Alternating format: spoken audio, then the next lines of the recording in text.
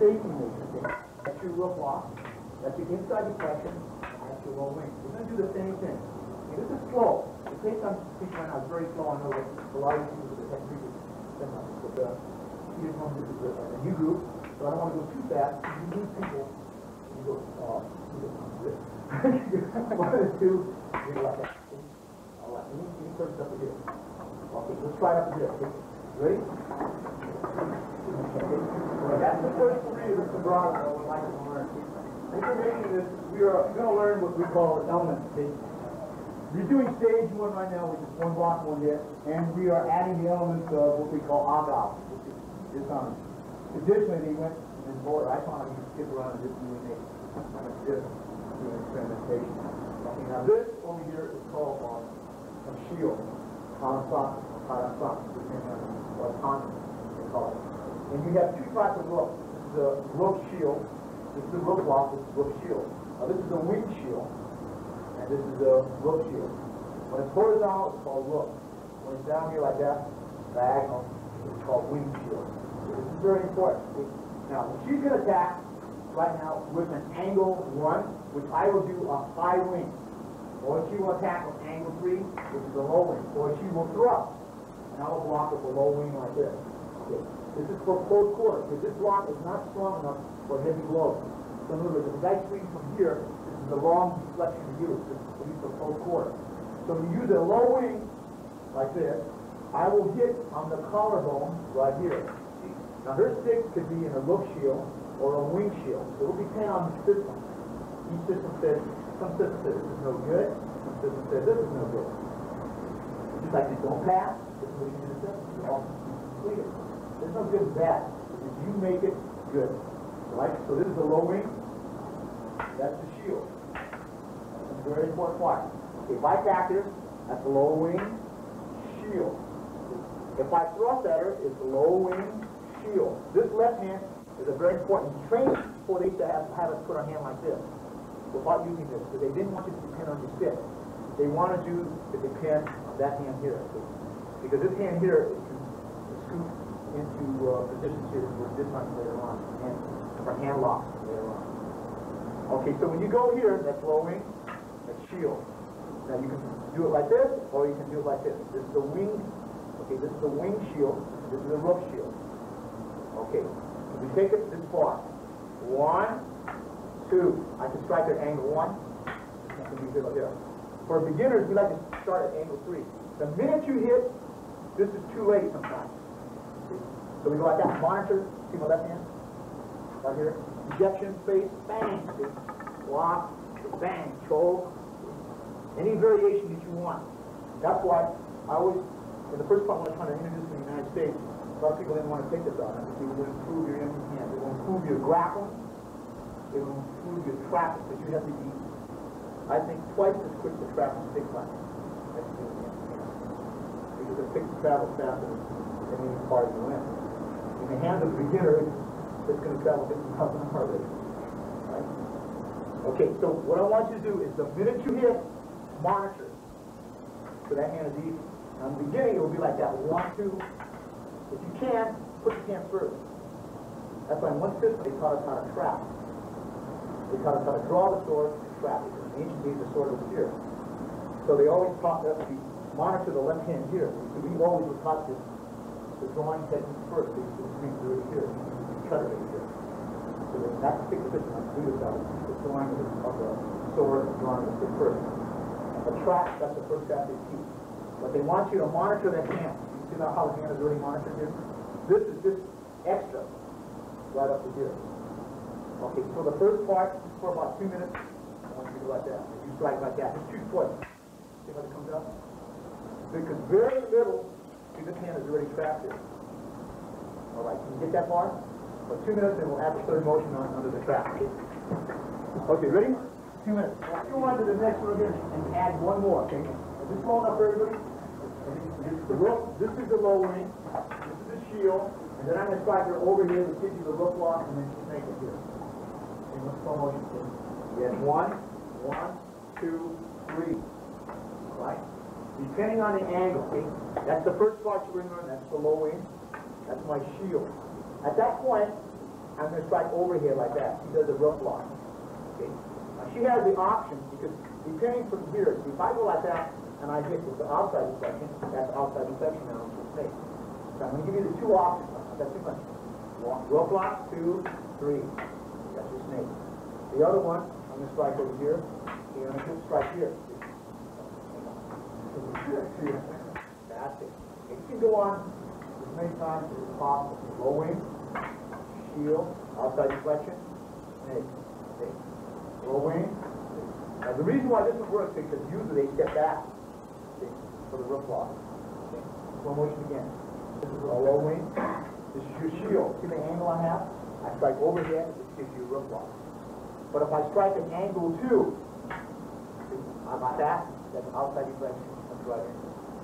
These are the, see the snake over here? Watch the snake over here. Okay, every point in the sombrada, you can use it to choke, strangle, take down, sweep, throw, arm bar, leg bar, whatever you want to do, or just hit. There's a lot of people like to do this. That's the hand position now. Notice how she steps back with the right foot for the rook. Okay, that's your snake. Okay? Alright, so over here again, if I strike at angle 2, which is the diagonal line, you'll see how she moves to the right side and takes it out. This is sombrada, or counter, or counter. The literal translation of sombrada would mean shade. So they say contra sombrada, countering shade to shade. What adapts faster than anything in the world? Shade. You play a game, shade, you try to step on their shade, and you try to step on your shade. You're coming shade to shade. Right? In fact, that's one of Bruce Lee's model. What is martial arts? So you respond like an echo, adapt like a shadow. Because the shadow adapts very quickly. So this is countering shadow for shadow, or shade for shade. Okay? Alright, that's 1. That's 2. Outside reflection. Okay? Over here. That's 1. That's 2. She steps back on that. That's the rook block. If she steps back, usually they feel like they see that coming back, so they always step back and use the rook block. Okay? Any questions? Got it? All right. Let's try it for 3 minutes, and then we'll put the whole thing together. Okay? So the first part, let's put the series together.